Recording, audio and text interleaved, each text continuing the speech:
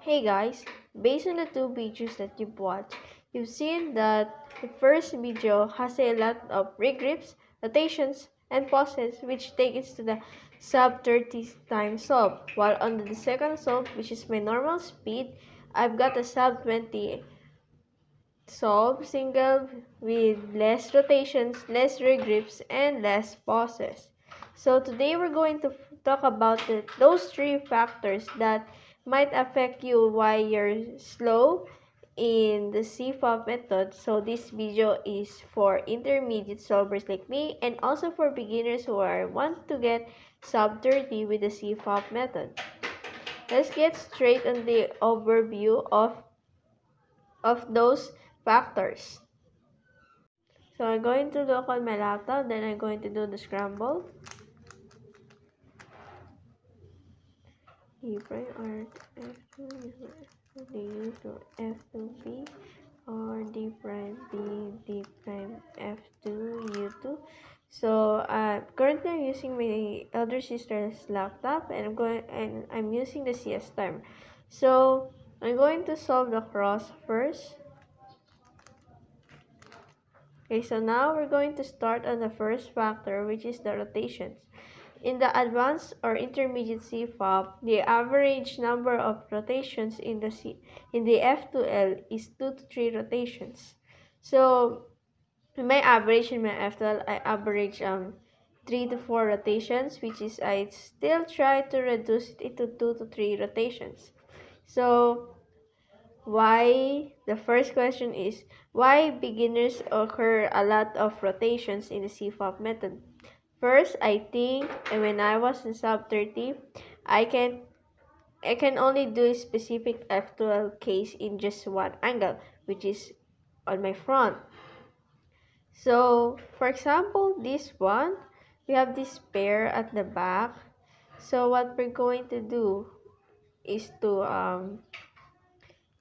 what usually beginners do is to face it front here, and then so since we finish across here, they do a Y2, then they're going to split it like this one, then they're going to rotate at this way or in this way, then solve the pair, which is really bad. So at this angle, I can do with this one is going to use my left hand to split this one, which is L prime Q L. Then I'm going to, instead to do a V move, I use a wide F prime and then L to insert these two pairs at the back. So that is what I call the back slat insertions. So to avoid these rotations in the F12 part, all you need to do is to try to learn back slat insertions, or try to have experiment. Don't do some time solves. Grab your cube and scramble the cube up, solve the cross, then do some experiments on how to solve these F12 pairs in different angles. So another we have is this orange, these two pairs. So what usually beginners do is just like I say I'm going to do. So I'm going to insert this one, and then what I'm going to do is to keep rotate, which is really bad. Wait. Um, Wait a minute.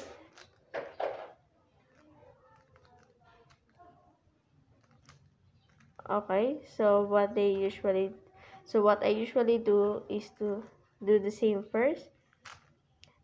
L prime, U, L, and then I'm going to do a U prime, then insert it with the side version of the sledgehammer, so there is no rotations occur in the beginners. I sometimes use the first solution, but totally I use this second solution.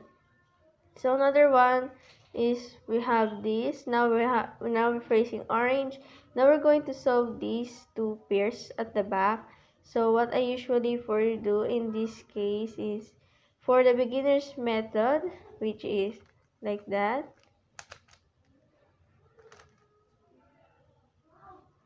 Okay. Okay. So now I've changed it. Okay. So yeah, like that. So we have this. So what I do is this one. Then I insert with the white F move. And then for the last one, which is this one is really basic. Or for this one, I do it this and then a sledgehammer. So for overall, to avoid this one is to try to do some back slot insertions. Try to try to do cases in different angles, or try to search on YouTube and other tutorials to to to do how they do it, especially to the pro cubers like J Perm. So he upload F2L tricks like that. And also in the future, I'm going to also make an in-depth tutorial on how to avoid rotations when in F2L. So let's proceed in the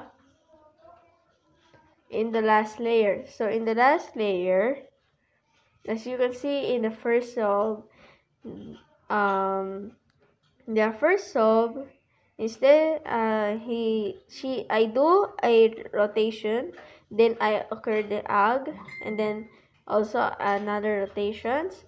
So to avoid that, in my second solve, I use U moves instead of rotation.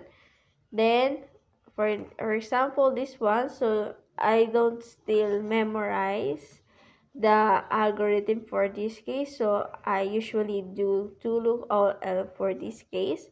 So currently I memorized 40 OL cases out of 57 OL cases. So what I do, since it's a line case, I can do it in any angle, but I usually put this block in my front, so I do U2, or in this U, or if this block is here, I do U prime, and then I'm going to do an F or U R prime U prime, and then F prime. Now I have this soon case, which is really normal. And then now we're going to proceed to the last layer.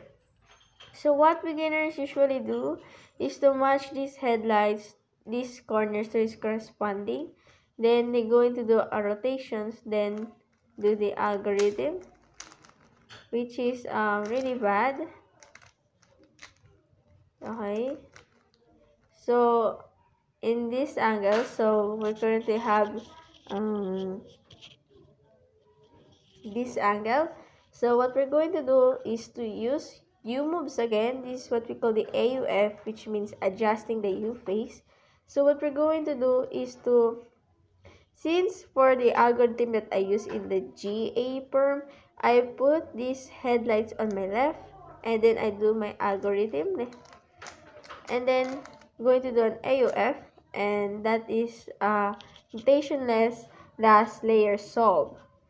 So let's try to do a solve with less rotations, but we're going to do with a lot of regrips and a lot of pauses if the less rotations may help you to slow down your time.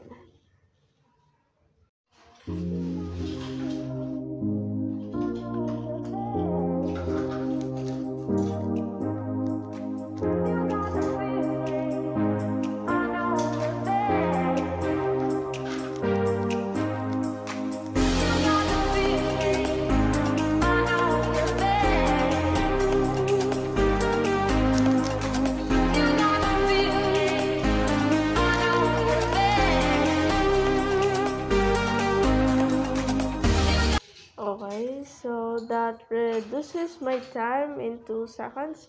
Then my first solve in the introduction. So from 28 to 26 seconds, okay, which is pretty great. So let's now proceed to the second factor. Okay. Okay, so now for the second factor, just put down the camera down. Okay, like that, perfect angle. So now for the second factor, we have the regrips. So we have another scrambler here. Let's scramble the cube up.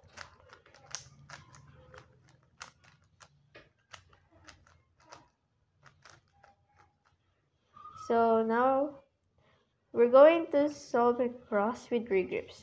So regrips, what we usually do is to now, so this is the home grip. Then we're going to grip so this is the original grip. Now we're going to grip another in another angle, then we're going to grip again. So that is what we call the regrip.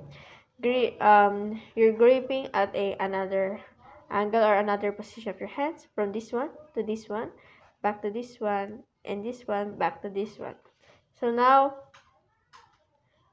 the most basic problem in this why regrips occur in the CFOP method is finger tricks. So there are a lot of finger tricks tutorials, maybe 1,000 results of finger tricks tutorials in YouTube, but you don't watch it and try to learn some advanced finger tricks. So advanced finger tricks may help you to do these are the finger tricks that you're going to do in a specific grip. For example, you're on this grip, then you're going to do an F move. I can do this, then this one, then I'm going to regrip once, do a D2, and then an F2, and then D prime, and that solves my cross with one regrip. Okay, so now we're going to focus on the F2L. So now these pair are really easy to insert. Now we're going to try with less rotations. Okay, so that is no regrip. Another is this one. Okay, so they usually do is do this one, then cube rotate, then a grip. So that is two regrips at this case, which is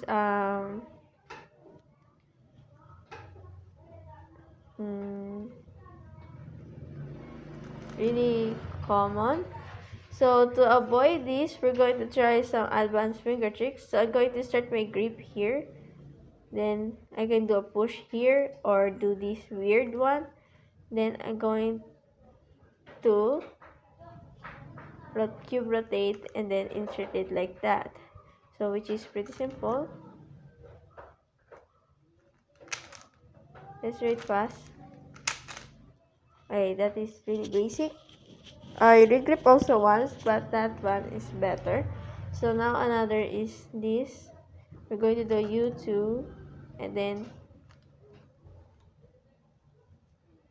I regrip once, I regrip again. So I regrip twice here.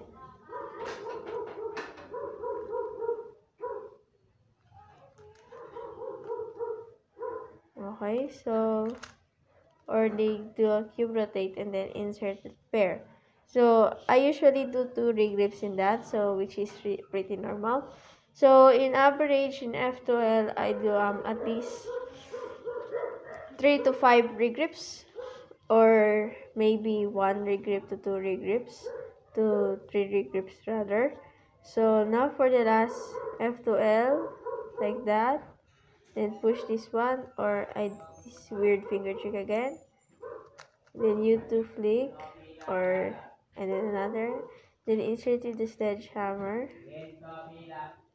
Okay, so now for the OL, so I then start with the F prime with this one, F prime, then inverse sexy move, left sexy move, and then I ended up with this one.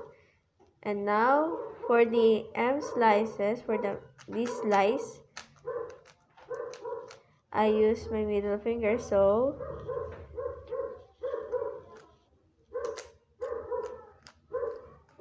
then okay, so I made it wrong, so now it ended up with the H perm. Okay, let's do the H perm.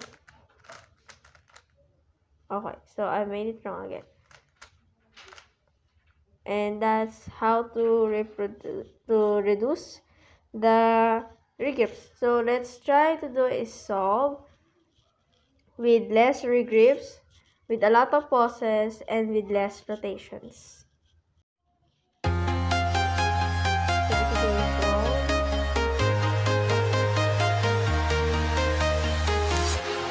walking alone, the streets are empty.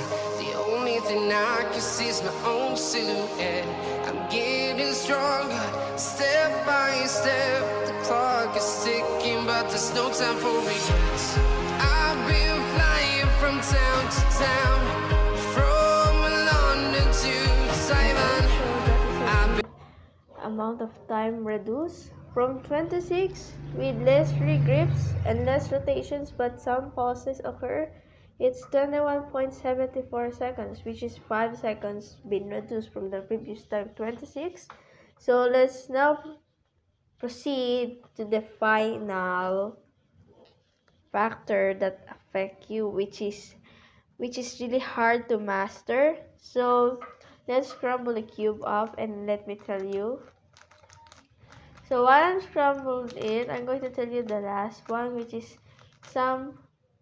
the hardest to master. So this is what we call the pauses.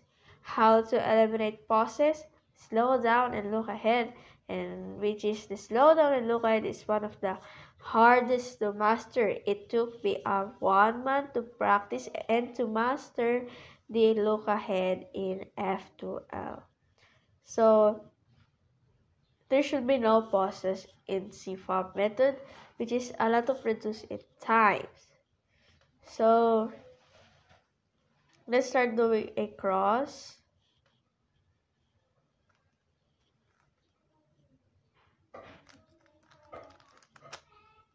Okay, so now look ahead means you're going to, while solving the currently pair, you're going to look for another pair that you're going to solve. So that means you're not going to focus to the pair that you're currently solving, like this one.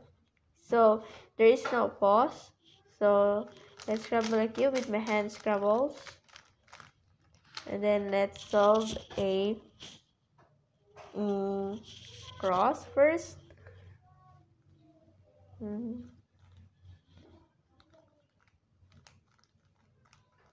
Okay, so now I've seen this pair first after solve a cross. So I'm going to solve it. And then I'm going to do a cube rotate. And when I insert it, I saw this pair at the back. And the next one is this. I'm going to do a cube rotate. And then another cube rotate because these two pair. These pairs. And then another cube rotate. And then OL.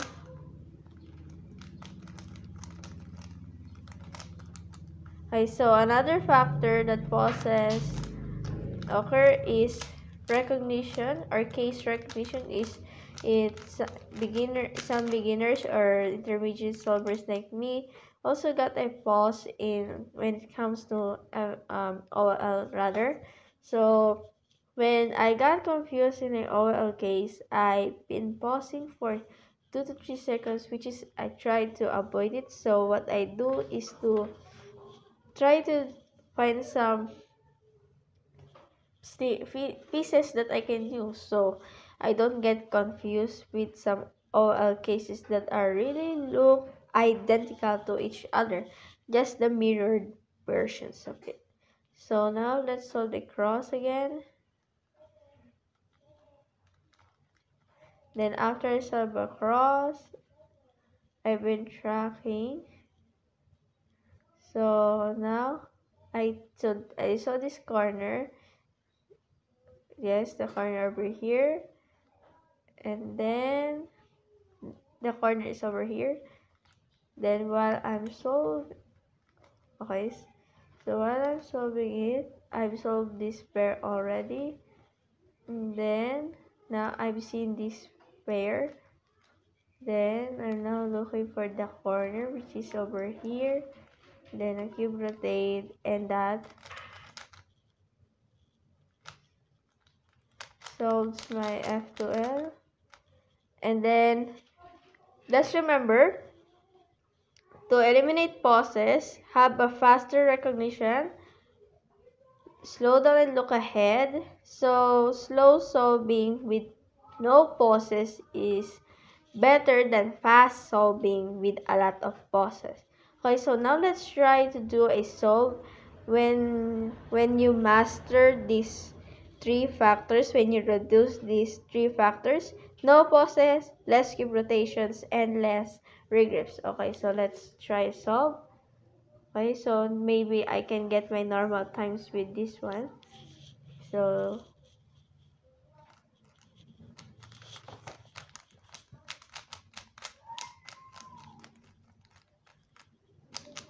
okay.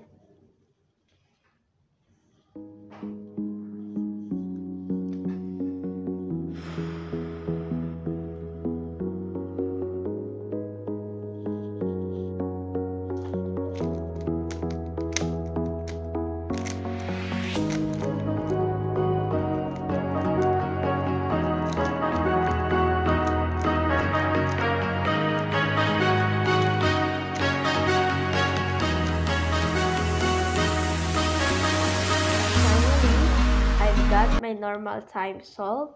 So from 21 seconds, when I mastered the look ahead, now I've got this time. It's a sub 20, which is my normal times currently, and I've got a sub 10 solved, which is my current PB last 2 weeks ago. So I'm still looking for the reconstruction of my PB, but I can't because I don't have any record of that. It's just an accidental.